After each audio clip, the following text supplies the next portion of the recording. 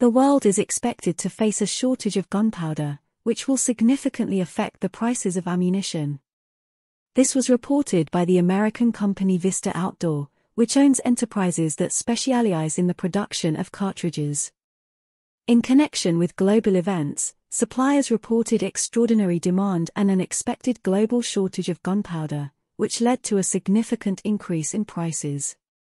As a result, the company plans to raise prices for weapons and ammunition. Due to global events, our suppliers have informed us of the extraordinary demand for gunpowder and the expected global shortage, which has led to a significant increase in our prices.